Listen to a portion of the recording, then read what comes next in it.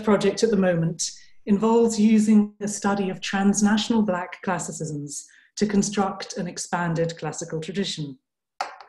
Although Herodotus is not one of the authors who I'm studying as part of this project, he certainly could have been. In the spirit of the Helpline, what I want to do today is to put together some ideas for teaching Herodotus in the context of debates, very current debates for us, about decolonizing classics, drawing on my research interests in Black studies. If these ideas are useful, I hope that others will feel free to experiment with them in their own teaching, and I hope for myself that the discussion today will help me to refine and refresh some of these ideas. In modern Herodotean scholarship, Herodotus's work has long been recognized as a site of intense cross-cultural engagement, in which Herodotus not only tests Greek knowledge about other peoples, but also tries to modulate patterns in Greek thought with critical non-Greek difference. Structuralist anthropology has had a significant influence on Herodotean studies in this regard, represented by James Redfield's 1985 essay, Herodotus the Tourist, and then, again from the perspective of anthropology, Marshall Sahlins' Apologies to Thucydides. Beyond anthropology, the cultural antinomies of structuralist thought were developed in nuance in François Hartog's 1980 study, Le Miroir d'Hérodote, and in Paul Cartledge's 1993 book, The Greeks and the Other. Subsequent scholarship sought to traverse and unsettle these binaries by placing greater emphasis on exile and travel, making Herodotus a more fugitive author and the text a more wandering text. In this context, I think then of François Hartog's re-envisioning of Herodotus in his subsequent 2001 book, Memories of Odysseus, published in French in 1996, where he developed the thesis that Herodotus was a frontierman, un homme frontière, in a tradition culminating in the mobile, exilic writers of imperial Greek literature, like Chrysostom. The idea of Herodotus's work as an example of fugitive study, and I take this term from Black studies, is also present in Herodotean scholarship that has read Herodotus in light of anti-colonial and post-colonial thought. Here we might think of Pascal Payen's 1997 study, Les Îles Nomades, that draws on discourses of nomadology informed by resistance to French rule in North Africa, as well as Rachel Friedman's analysis of Herodotus in comparison with Michael Ondaatje's The English Patient, which sees migrancy, displacement, and nostalgia for a stable home as recurring states in Herodotus's histories and relates them to debates about post-colonial situatedness. And while I'm on the subject of Michael Ondaatje's The English Patient, and at the risk of embarrassing one of our organizers, I want to say that it matters what comparanda we use in our research and teaching. I still very vividly remember as a young graduate student at Cambridge, stumbling upon Tom Harrison's article on Herodotus and the English Patient in the journal Classics Ireland. It was published in 1998. And in that moment, the discipline rearranged itself a little for me and encouraged me to think that thinking about post-colonial thought didn't have to be underground or marginal, and that classics wasn't fenced off from these terrain. Returning to my brief survey of Herodotus as an author who's an accessory to decolonizing knowledge rather than a target of decolonization, I would characterize where we are now in Herodotean studies as a result of all the studies that I've mentioned as being in the intellectual space opened up by Rosaria Munson's 2001 work, Telling Wonders, Ethnographic and Political Discourse in the Work of Herodotus, as well as her 2005 study, Black Doves Speak. In the first book, Rosaria Munson examined Herodotus's consistent critique of the parochial limitations of Greek knowledge about other peoples, and in the second book, Black Doves Speak, Munson supplemented this analysis by arguing that Herodotus insists on the distribution of intellectual competences across culture. François Hartog's idea of Herodotus as a frontierman is still in play, I would argue, and perhaps finds an analogy in the concept of border thinking or border gnosis, expounded by the Argentinian theorist Walter Mignolo in his 2000 work, Local Histories, Global Designs, Coloniality, Subaltern Knowledges, and Border Thinking. In Walter Mignolo's conception, border thinking or border gnosis arises out of a recognition of colonial difference where colonial difference is the zone in which the coloniality of power is expressed. And I quote, "The colonial difference," Mignolo writes, "is the space where local histories, inventing and implementing global designs, meet local histories, the space in which global designs have to be adapted, adopted, rejected, integrated, or ignored." End of quotation.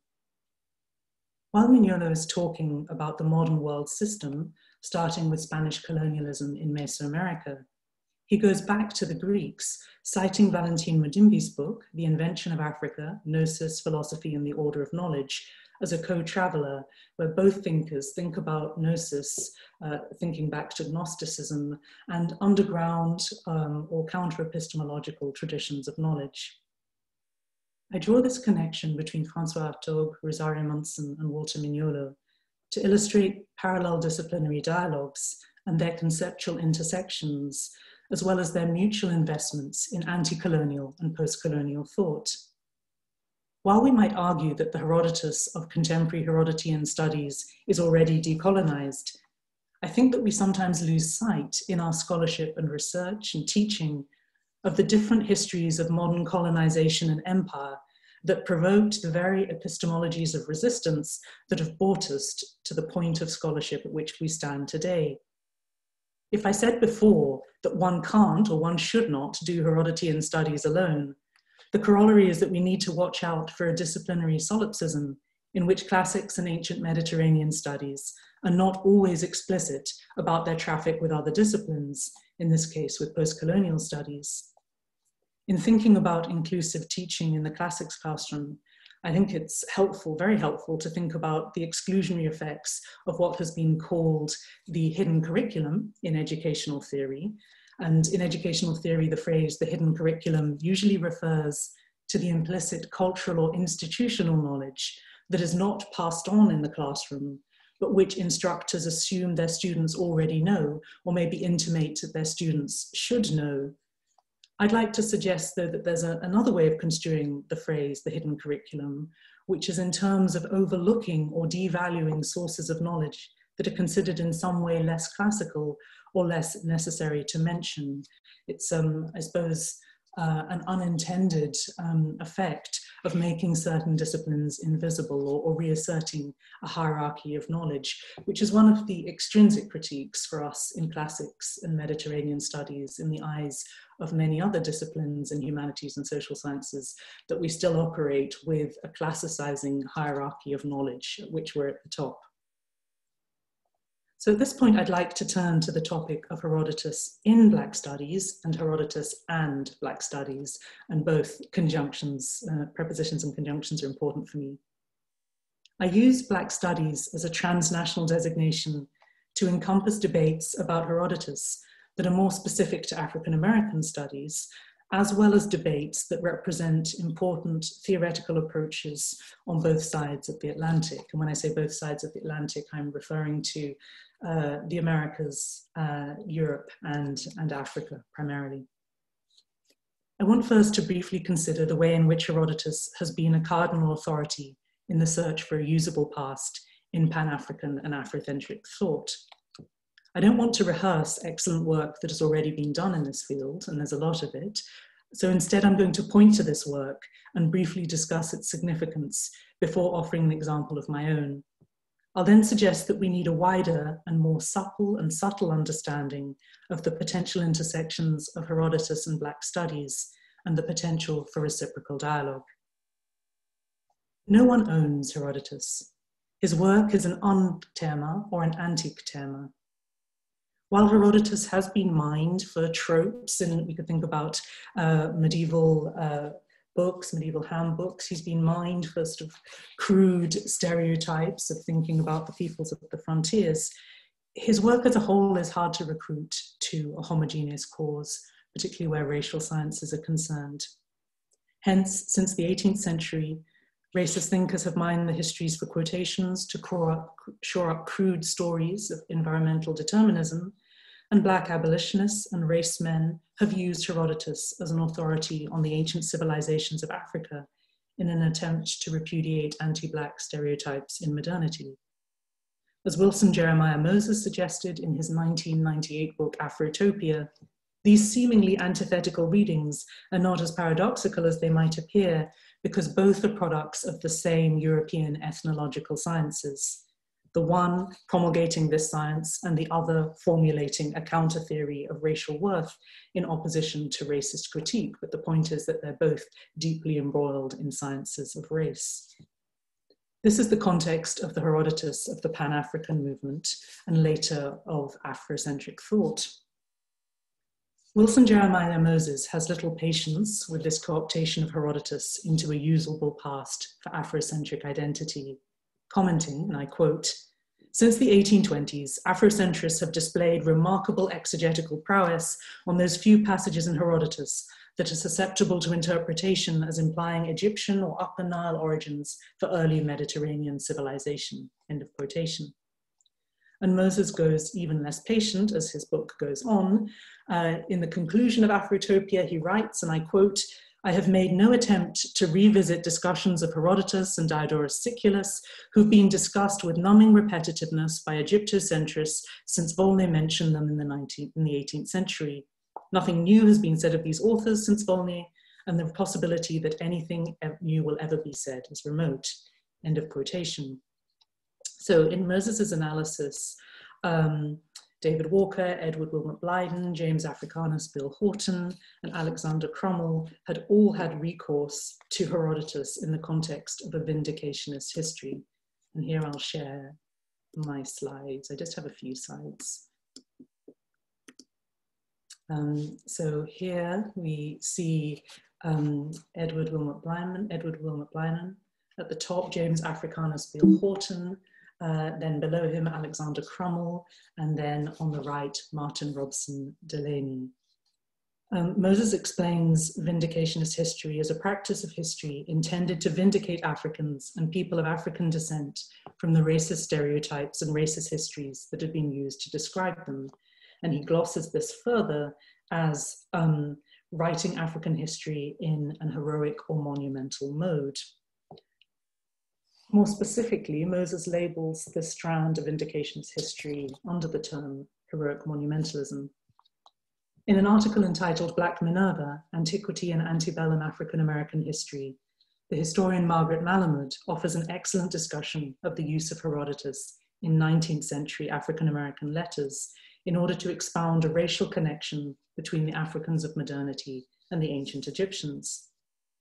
Malamud also points out counter-ideological moves in the developing science of Egyptology in the United States, moves intended to race the Egyptians as Caucasian. And she cites and draws on Scott Trafton's work, Egyptland, Race and 19th Century American Egyptomania. Malamud brings out more explicitly than previous discussions the significance of Comte de Volney's The Ruins, published in 1791, whose full title was The Ruins or Meditations on the Revolutions of Empire. It was translated into English in 1802. And as Malamud explains, Volney's The Ruins had a very long-range influence for African-American receptions of Herodotus. It's not just that they were able to draw on Volney's highlighting of passages in Herodotus that pertained to the question of the Africanness of Egyptian civilization. But Malamud argues, I think very interestingly, that African-American thinkers were also interested by Volney's use of temporality, drawing on Herodotus, the idea of the cycle and expiration of great powers. I quote from John Levi Bernard, who has looked at this even more fully in a book published in 2018 entitled Empire of Ruin, Black Classicism and American Imperial Culture. Volney's Ruins, Barnard writes, held a special appeal for African Americans.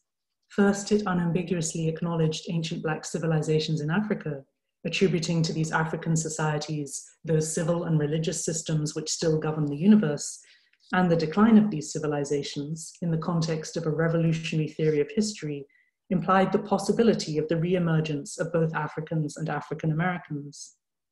Antebellum African American writers embrace this view of the course of empire from human greed to slavery, tyranny, and ruin, in order to develop an alternative typology for the United States with respect to classical history.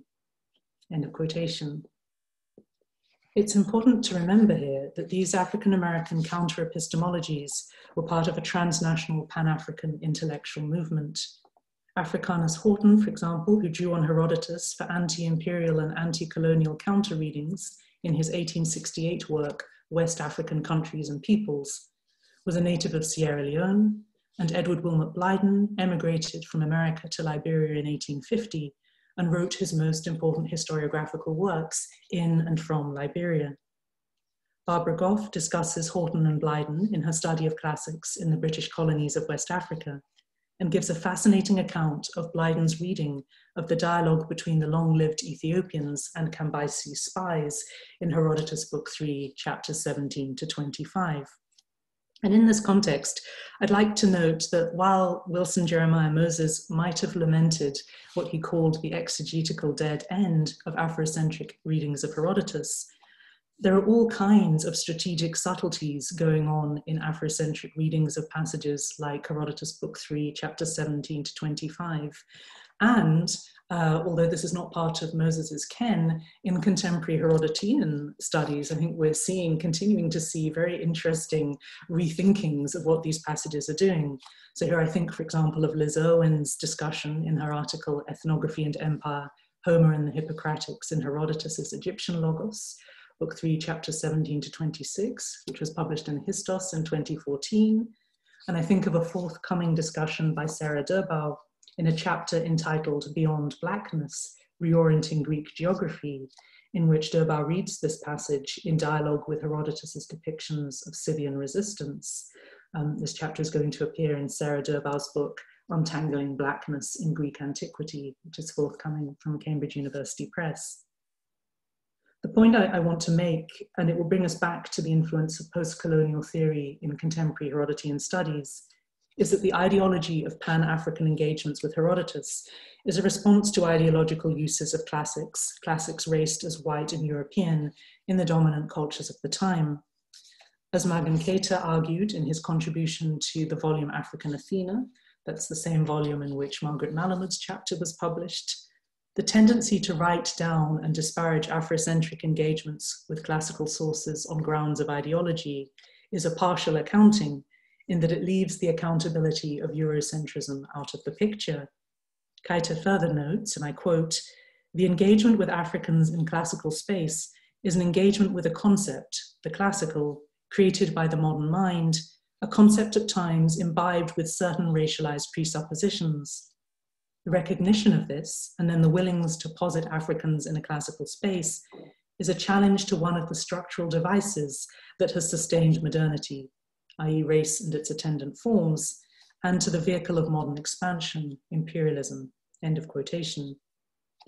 The insight that I want to underscore here is Keita's observation that post-colonial theory as we know it is very much indebted to these early African-American thinkers who developed a system of epistemological resistance and a system of historiography, counter-historiography, that critics such as Andrews Seal have recognized as being post-colonial in its essence and implications. One of the best examples that I can think of to make this point is the first international conference of Negro writers and artists, the Congrès des Écrivains et Artistes Noirs, held in Paris in September 1956. Here you can see the poster, which was designed by Pablo Picasso, and the hand holding down the poster is the hand of Mademoiselle Diop, who was relative of Alioune Diop, who was one of the leaders of Présence Africaine and who presided over the conference.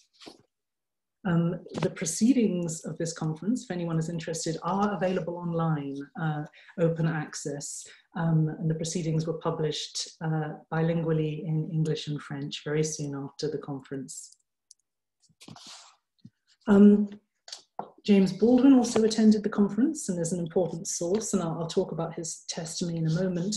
He was at the conference paid for by the magazine Encounter, the US magazine Encounter, and he published an essay reflecting on the conference entitled Princes and Powers in 1957. This conference was part of an important series of conferences that convened intellectuals, artists, and politicians from across the Black diaspora to address Pan-African political collaboration, Negro rights, especially the right to political self-determination, and Negro culture. I suppose the closest example in Britain was a conference held in 1945, very soon after the end of the war, in Chorley Medlock in Manchester, which was a Pan-African conference, but not explicitly devoted to the arts and culture. At the Paris conference, an array of speakers, including Frantz Fanon, Léopold Sédar Senghor, Aimé Césaire, Cheikh Anta Diop, and Richard Wright, debated the past, present, and future of Pan-African culture and thought. The papers delivered at this conference and the remarks in the discussion largely accepted a world-making model of culture, as defined by the philosophy of Hegel, a world-making model according which to have a culture, one had to have a civilization. And since not all civilizations are equal in this philosophy, the participants in the conference and the speakers devoted no little time to elaborating the historical significance of the Black world and offering a counter-narrative of the value of Black civilizations in the face of what Frantz Fanon referred to, and I quote, as the unilaterally decreed normative value of certain cultures. At several turns, these discussions about the features of and requirements for a civilization evoked the civilizations of Greece and Rome. In some cases, this turn to classical antiquity involved citing Greek and Roman authorities as evidence for the importance of Black civilization, as in Cheikh Anta Diop's paper, from which I'll quote in a minute. While at other times, the discussion involved staking a counterclaim to the interpretation of classical antiquity in the face of claims made by European nations to the rights to classical heritage. In the Paris conference, then, what we see is a complex, many-stranded classical tradition shadowing the discussion of transnational Black culture. Speakers at the conference debated the coherence of the idea of a Black African civilization, which was expounded by Léopold Sédar Senghor, and they discussed its putative relationship to transnational Black culture. In turn, this debate chipped away at the coherence of a racialized conception of a transnational Western civilization predicated on Greek and Roman classical antiquity, as the speakers reflected on what it means to posit a classical tradition and which nations get the right to do this. I am not going to read these passages, but I recommend Baldwin's Princes and Powers, which was republished in his 1961 collection, Nobody Knows My Name, More Notes on a Native Son, and can be found in most volumes of Baldwin's collected essays, because Baldwin has very, very interesting comments about what it means to imagine a classical tradition. And he concludes that, you know, if white classics exists, then Black classics must also exist. This is a statement that Senghor had made. He concludes that, you know, this is, you know, perhaps at the heart of the discussion of the Paris conference. The Senegalese historian and anthropologist Cheikh Anta Diop delivered a paper to the conference on the subject of the cultural contributions and prospects of Africa. I'll quote from the English translation of Diop's paper. In many ways, Diop's paper is a traditional vindicationist account, to use Moses's terminology. He cites Herodotus's Egyptian logos and Herodotus's discussions of the appearance and probable ethnicity of the Colchians at Book 2, Chapter 104. And he cites these alongside other classical sources such as Diodorus Siculus, Strabo, and Aeschylus, and uses these sources as evidence for an argument for the Negro origin of Egyptian pharaonic civilization, qualifying, and I quote, "It is important to make one major point clear straight away. If Egyptian civilization was Negro, that does not mean that all the Negroes now living on the continent took part in it in the same degree." Diop focuses on the passage of Herodotus, as I've said, 2:104, that is a locus classicus for Pan-African thought. I'll read from Robin Waterfield's translation, but I put both the Greek text and Waterfield's translation on the handout. For the fact is, as I first came to realize myself and then heard from others later, that the Colchians are obviously Egyptian. When the notion occurred to me, I asked both the Colchians and the Egyptians about it and found that the Colchians had better recall of the Egyptians than the Egyptians did of them. Some Egyptians said that they thought the Colchians originated with Sesostris' army, but I myself guessed their Egyptian origin not only because the Colchians are dark-skinned and curly-haired, which does not count for much by itself because these features are common to others too, but more importantly because Colchians, Egyptians, and Ethiopians are the only peoples in the world who practice circumcision and have always done so. Diop argues, eliding Herodotus' observations about the Colchians into an observation about the Egyptians, and I quote, Herodotus was an Indo-European. He therefore had no interest in asserting that the Egyptians had dark skin and curly hair, that they were Negroes, and that it was they who had civilized the Mediterranean world, if it was not true. One can no longer doubt the value of these arguments. If it was a question of analyzing complex facts, facts of a social nature or some other nature, it might have been possible to cast doubt on them. But one must at least admit that a traveler who arrives in a country is capable of recognizing the color of the inhabitant's skin. And it is merely an observation of this kind which Herodotus makes. When Herodotus, this is still Diop, when Herodotus employs the root melanos, the strongest root word which existed in Greek to describe a Negro, modern scholars translate by bronze skin or sunburnt skin. But let justice be done. There are some scholars of good faith. I will give you proof. A member of the Institute traveled in Egypt between 1783 and 1785. I refer to Volney, the famous scholar Volney. Diop then cites a passage from Volney in which Volney leaps from the sculpted appearance of the Sphinx to Herodotus' description of the features of the Colchians to argue that the ancient Egyptians were real Negroes like all the natives of Africa. I quote Sheikh Anta Diop's presentation of this familiar argument, not because of the content of the argument, but because of the way in which he frames it. As Frantz Fanon and Léopold Sédar Senghor argued at the same conference, one of the primary issues in the articulation of Negro culture in Paris in 1956 was the argument from classical priority made by European empires, used both as an argument against political independence and to devalue African cultures and languages. Hence Diop remarks, the Egyptian experiment was essentially Negro, and that all Africans can draw the same moral advantage from it that Westerners draw from Greco-Latin civilization. And it's that argument about moral advantage and the parallelism about these ideological uses of the classical past in counter-ideological senses that present themselves as ethical arguments. At a time in which we're reckoning with the entanglements of classics and ancient Mediterranean studies with different usable paths, and what this means and has meant for the cultural identity of our disciplines, both intrinsic and extrinsic, I think that passages like Herodotus 204 present us with an important opportunity to reflect on the interpretive histories of the text that we read, and to do this in an expanded act of commentary. Who has read these texts before us, and how and where and how have they been used? These, I think, are important data about the context for the history of scholarship and the role that readers, including formal scholars, play in the construction of meaning. If we find post-colonial approaches to Herodotus' histories more compelling than Afrocentric engagements with Herodotus, we do at least need to connect the two and understand the latter as part of an anti- and post-colonial arc. I want to offer a second example in a different vein of teaching Herodotus' histories, this time in light of Black studies, rather than thinking specifically about transnational Afrocentric thought and Pan-Africanism. For this, I've chosen a striking passage from the beginning of Herodotus' Scythian Logos, which reflects on Greek ideologies of domination and slavery.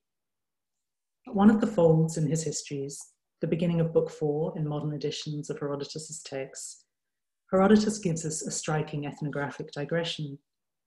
In introducing the Logos about the Scythians, Herodotus introduces them as the soon-to-be target of Persian imperial conquest, explaining that Darius was planning an expedition against them. He then pauses this narrative trajectory to recount a tale of how the men of Scythia, who'd been absent for 28 years, fighting against the Medes, returned to find that the women of Scythia had paired up with their slaves, douloi, and given birth to a new, mixed generation. When the Scythian men return, this new generation resists them in battle. I provided the Greek text of sections 3 to 4 of book 4 on the handout, and again, I'll read from Robin Waterfield's translation. So a whole new generation had grown up with these slaves and the Scythian women as their parents. And when they discovered the circumstances of their birth, they set about resisting the return of the Scythians from Media. The first thing they did was to isolate their country by digging a wide trench all the way from the Taurian mountains to the widest part of Lake Moeotis. And then they took up defensive positions and resisted the attempted invasions of the returning Scythians. Several engagements took place, but military tactics were getting the Scythians nowhere. So one of their number came up with an alternative. "Fellow Scythians," he said, "look at what we're doing. In this war against our own slaves, we can either kill or be killed. If we're killed, there'll be fewer of us, and if we kill them, there'll be fewer of them for us to command. So I think we should abandon our spears and bows, take up our horsewhips instead, and pitch into them." All this time, they've been seeing us bearing arms against them, as though they were our equals and sons of men as good as us. But the sight of us bearing whips instead of weapons will teach them that they are our slaves, and when they've learnt this, they won't resist us. The Scythians put this plan into action. Their opponents were so confused by the turn of events that they forgot about fighting and fled. That is how the Scythians ruled over Asia and, driven out of there by the Medes, returned home. And so it was a desire to pay them back that led Darius to raise an army against them. This passage was discussed by Moses Finley in an important discussion in Ancient Slavery and Modern Ideology in 1980, where Finley argues for using the language of racism, as I quote, as a logical consequence of the slave-outsider equation in ancient Greek and Roman societies. Francois Hartog and Rosario Munson have discussed this passage more extensively, commenting on the significance of the whip and the ideology of mastery of despotism. Both Hartog and Munson draw parallels with Herodotus 683, where Herodotus recounts the enslaved population of Argos taking over the government of the city due to the depopulation that ensued after the Battle of Sapea in the 470s BC. In that context, when the sons of the dead Argive men grow up, they fight the former slaves for control of the city and succeed in driving them out and gaining control. My focus here will be a little different. I want to look at the circular loop between ancient Greek thought, as suggested by literature and visual and material culture, on the one hand, and theoretical responses to the historical experience of slavery in the Americas, on the other hand. I want to suggest some tools that Black Studies might give us to expand the interpretation of this passage, while pointing out at the same time how work on ancient Greek and Roman slavery has informed Black Studies. I'm interested in this passage in the semiotic process through which an enslaved human being is enunciated, or we might say called out or interpolated, as an animal, and the role of tense and temporality in this process.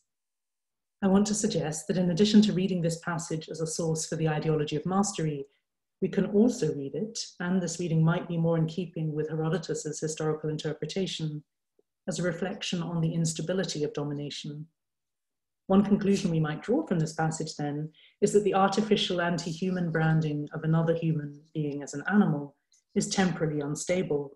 It requires a number of iterative speech acts that describe and address the slave as animal, reinforced by non-verbal acts of violence against the bodies of the enslaved that evoke the whipping, branding, and restraining of livestock. Through frequent repetition, the compound of verbal and physical violence, what we might call phonic materiality, to use a phrase that Fred Moten coined, this compound of verbal and physical violence inscribes the normative construction of the slave as an animal in a metaphor whose violence persists to the present in racial stereotypes. And that phrase, phonic materiality, comes from Fred Moten's 2003 study In the Break, which he begins by analyzing and reflecting on Saidiya Hartman's discussion. This is a bit serial. Saidiya Hartman's discussion in the book Scenes of Subjection of the passage in Frederick Douglass's narrative of 1845, in which he recounts his memory of hiding in a cupboard and hearing the screams of his Aunt Hester being whipped. In Herodotus, we have the commonplace in Greek texts of the enslaved as animal-like, responding to a split semiotic system at the intersection of human and animal. The free human part of the young men's ancestry conditions them to fight the returning Scythians as the same as them, homoios, and their enslaved ancestry preconditions them to recognize the whip, the mastics. What interests me here is the temporality, what we might call the slave moment, implied by the tense structure in Herodotus's Greek. In the speech spoken by an anonymous Scythian, we have two verbs in the imperfect tense to describe the young men's perception of themselves, horon and enomidzon. We could translate these instances of the past continuous tense as long as they saw us, mechri, and they were in the habit of thinking that, enomidzon. Then we have another temporal clause with the temporal conjunction and the subjunctive, but when they see us, followed by two aorist participles, athontes and gnontes, they will not stand up to us. They'll learn and understand, and they will not stand up to us. The Scythian men put their plan into action, and the effect of brandishing the whip is apparently instantaneous, striking the young men out of their wits. An aorist participle is used, ekplangentes, and they end up, as a result, fleeing. Used here, the aorist aspect of the verb suggests perhaps a sudden action interrupting a continuum. The young men are called out, they're semiotically distracted by a form of address that puts them apart from the men whom they're fighting. Linguistically, the use of the whip, semiotically I should say, the use of the whip as a verb visual message arrests the young men in much the same way as a whip would arrest them. Herodotus, as we know, is fascinated with the interactional and performative nature of language and its role in constructing intersubjective human identities. I read this passage at another level as a Herodotean insight into how language acts, including semiotic sign systems, serially constitute the slave effect through a series of punctuated moments that work to overwhelm durative identities in the case of those who can remember another temporal identity. And here I'm influenced by an article published in 2000 by Walter Johnson with the title Possible Past, Some Speculations on Time, Temporality, and the History of Atlantic Slavery, in which Johnson writes about the circum-Atlantic experience of slavery as the slave owners and the enslaved struggling for control of time, each trying to drag the other into another place in time. We can also use this passage of Herodotus to think further about the key word that best names the commonplace of the slave as an infrahuman creature. This is the neuter adjectival substantive, andropodon, described or translated as a man-footed thing. Building on my reading of this passage, I'd like to use temporality to complicate and disrupt the idea that andropodon was a stable category, suggesting instead that its very invention as a term speaks precisely to the question of the temporal contingency of the condition of enslavement. Andropodon is widely cited as the epitome of the culture of bestializing slaves, born out of an ideology of domination. In her 2012 book, Reconstructing the Slave, the Image of the Slave in Ancient Greece, Kelly Rainhaven explains, due to its relationship with tetrapodon, literally four-footed thing, livestock, andropodon, or man-footed thing, is by far the most potent illustration of the conception of the slave as animal-like. Rainhaven further notes that the context in which this term is used most consistently is in the context of warfare, where it refers to those captured in war, often alongside baggage animals.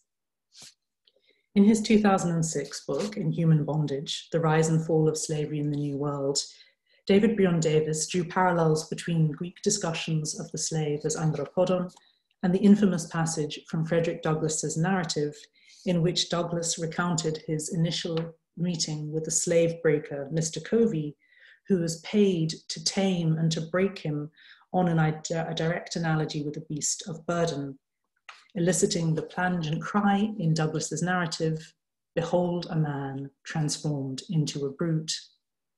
The cross-fertilization between scholarship on modern American and ancient Greek and Roman slavery is made explicit by David Breon Davis when he cites Keith Bradley's article on animalizing the slave and constructs a sort of circular reciprocal dialogue between slavery, ancient and modern. And I could also think here as well of works in classical scholarship like Paul Cartledge's Rebels and Sambos, and his article on a heterology of classical Greek slavery. I'm going to end in a couple of minutes. I think the further layer of argument that one could bring in here is a discussion by the scholar Ray Chow in her book, The Protestant Ethnic and the Spirit of Capitalism, where Ray Chow has a really nice discussion of what she calls a model of coercive mimeticism to explain a missing link, as she sees it, in Althusser's theory of interpolation. How do you get subjects to consent to and recognize these states or the terms by which they're invoked, particularly when these terms are negative? And she connects this to the idea of the stereotype, originally introduced metaphorically by Walter Lippmann in a 1922 book, where he drew on the idea of the stereotype from the fixed print type, where it's a mass print type designed to duplicate pages of text that are fixed in casts. And then Ray Chow develops this to think about the stereotype as a model for what she calls coercive mimeticism. And I'll read her definition. Coercive mimeticism is a process, identitarian, existential, cultural, or textual, in which those who are marginal to mainstream Western culture are expected by what Albert Memmi calls the mark of the plural to resemble and replicate the very banal preconceptions that have been appended to them. A process in which they're expected to objectify themselves in accordance with the already seen and thus to authenticate the familiar imagining themselves of ethnic. Mutatis mutandis, with some important exceptions. I think this idea of coercive mimeticism is really interesting for thinking about the production of the monastics, the whip, in this passage in Herodotus and its effects. So I'll conclude. Classics is definitionally ambiguous as a discipline, thanks to a nomenclature that blurs the description of its scope